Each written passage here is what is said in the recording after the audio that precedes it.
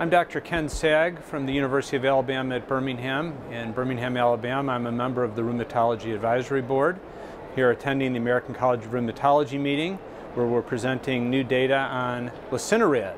Lesinurad is a new uricosuric agent for use in the management of gout. It's one of the new treatment options, in fact one of the only new treatment options that we've seen in gout in many years.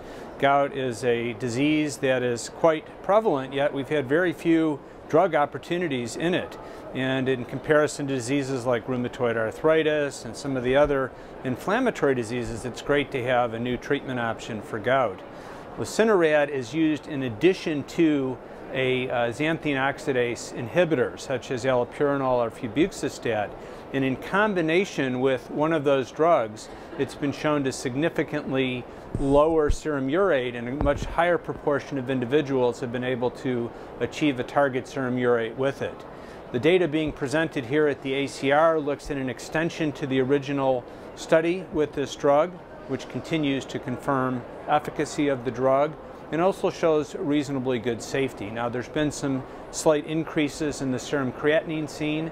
Nearly all of these have been reversible with discontinuation or even in some cases with protracted use of this therapy.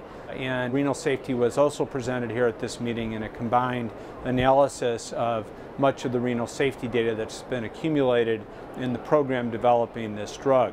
Renal adverse events are few, but this increase in creatinine is something that we do want to encourage clinicians to monitor for. We're delighted to have new treatment options in gout, and Lesinurad joins the gout armamentarium as an efficacious and safe drug for patients who have refractory gout.